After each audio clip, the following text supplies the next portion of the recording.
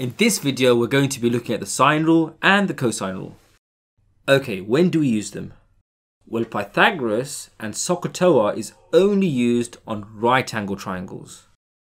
If you remember, Pythagoras is used when you have two sides and you're trying to get a third side, and SOHCAHTOA can be used when you have two sides and you're trying to get an angle, or when you have a side and an angle and you're trying to get another side.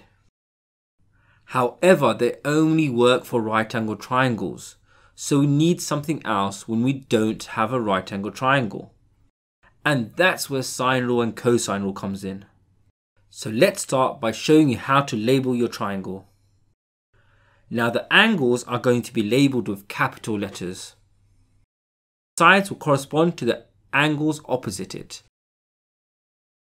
So you have opposite angle A, side little a, opposite angle B, side little b, and opposite angle C, side little c. Now the angles can be labelled in any order you like, capital A, capital B and capital C.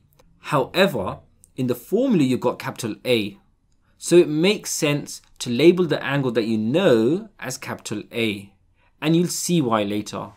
Let's now start with the cosine rule. Here we have two scenarios where you can use your cosine rule.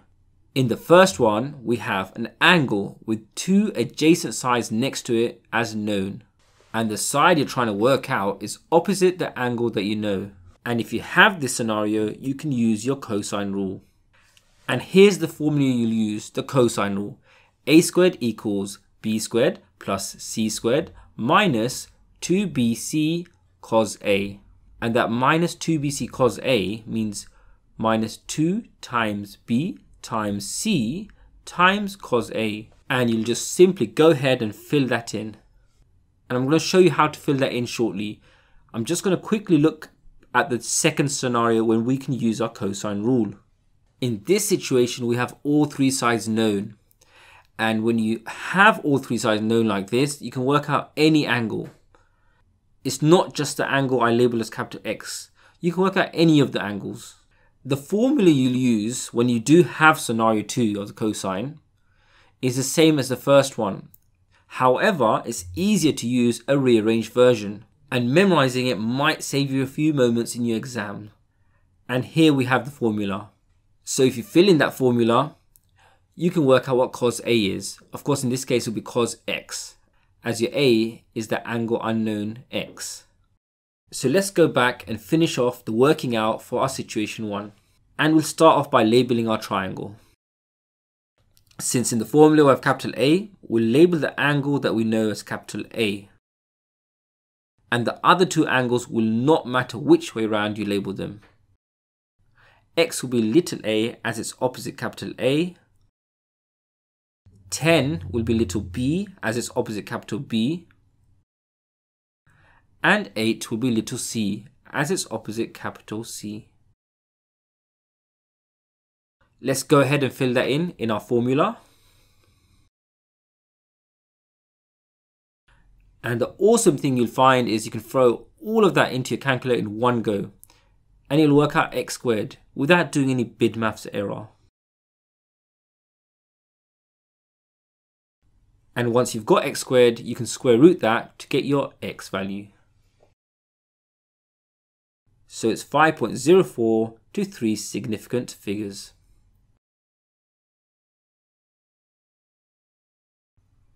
That's that done. So let's go and finish the working out for our situation 2. Since we're working out angle X, we might as well label that capital A. And as before, the other two angles will not matter which way around you do them. Let's go ahead and fill that in. And that gives us cos X equals 19 over 240. And remember, to work out angle X, you need to do shift cos. That's the inverse cos of 19 over 240. And that gives us 85.5 to 1 decimal place. And these are the only two scenarios where you can use your cosine rule. Let's now look at the sine rule. Again, the sine rule has two scenarios when you can use it. And here we have our two scenarios. In both cases, you'll be more or less using the same formula. But in one case, you'll be using the upside down version of the other one. When you're trying to work out the sides, you'll use the formula with the sides on top. When you're trying to work out the angles, you'll use the formula with the angles on top. Okay, so how do we spot the sine rule? So when can you use it? You always need a full section. And what do I mean by a full section? You need an angle and its corresponding side both known. And that's your one full section. And you always need that in your sine rule. So this triangle, if you look here, we have the angle 20 and its corresponding side, which is 10, both known. So we have our full section. Next, if you're trying to work out a side, you must have the corresponding angle to that side known. We can call that a half section. So you always need a full section with everything known and a half section. Now that we got that, we can start filling in the formula. Now we're going to start by filling in the full section. So that's 10 over sine 20. And that equals, now we're going to fill in a half section, which is going to be x over sine 80. Now we're going to need to do a bit of algebra to work out the unknown side x.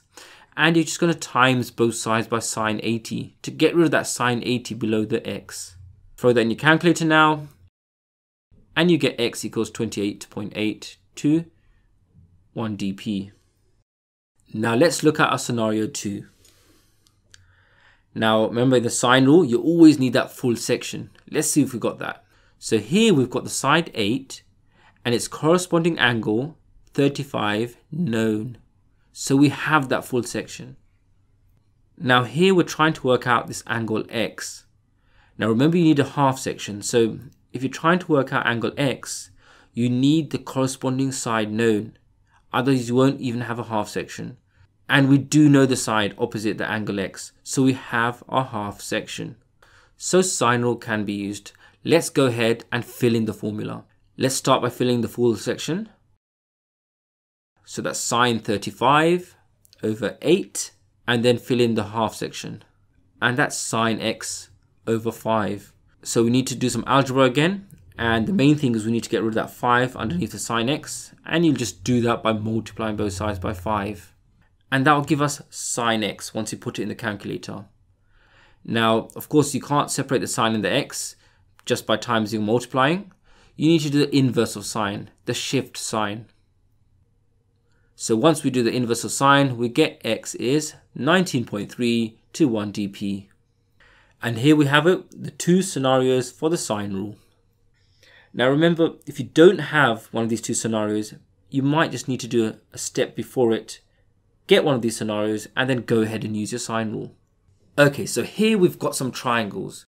And in each case, I'd like you to say if it's a sine rule, cosine rule, or neither. So take a moment, pause the video, and have a go.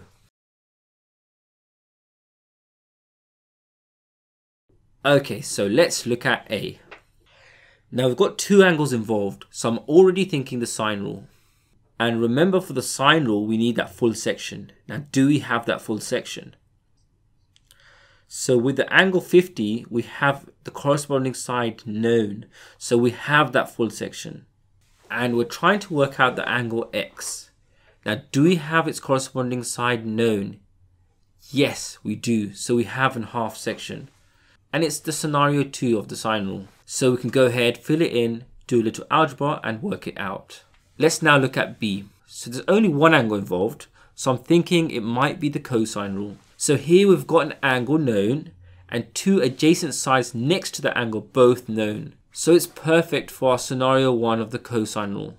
Let's now look at C. So again, there's only one angle involved, so I'm thinking the cosine rule. So here we don't have the two adjacent sides next to the angle known.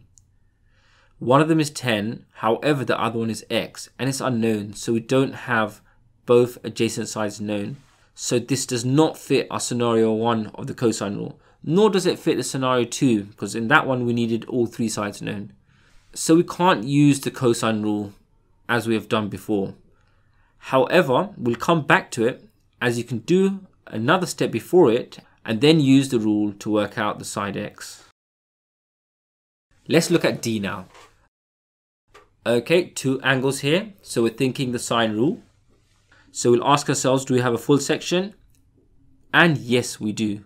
So we're trying to work out this side x. Now, we don't have the angle corresponding to it known, so we don't have a half section. However, that angle we don't know can easily be worked out as we have two angles in this triangle. And you can use the fact that in a triangle, angles add up to 180 to work out the remaining angle. And then you've got your half section and you can go ahead and work it out. Okay, let's look at E now. So there's two angles here. So I'm thinking the sine rule. Do we have a full section? And yes, we do. So we're trying to work out a side here. So we must have the angle corresponding to that side known. And we've got that corresponding angle known. So we have that half section and it's perfect for our sine rule. And that will be our situation 1 of the sine rule. So let's now look at F. Now there's one angle involved, so I'm thinking it's the cosine. Now all three sides are known, so we can use the cosine rule, and it's our scenario 2 of the cosine rule. Now I said I'd go back to C, so let's look at C now. Now what we can do is we can answer a different question first, and that might lead us to what we're trying to work out. So what I could say is, let's work out this angle here. And that will allow us to use the sine rule, because you've got the full section with the 100 and the 30. And the angle I said will work out, I've got the side corresponding to that known, so I can work out that angle. And once you've worked out that angle, you can work out the third angle, using the fact that angles in a triangle add up to 180. And now you have your situation 1 of the cosine. You have an angle with two adjacent sides known, so you can go ahead and work it out. Of course, you can also use the sine rule again to work out what you need. And there we have it. I hope you found that video useful. Support us by liking, subscribing, and share this with your friends. And if you still got some more questions on anything, drop a post on our forum at examqa.com where you'll find your questions answered.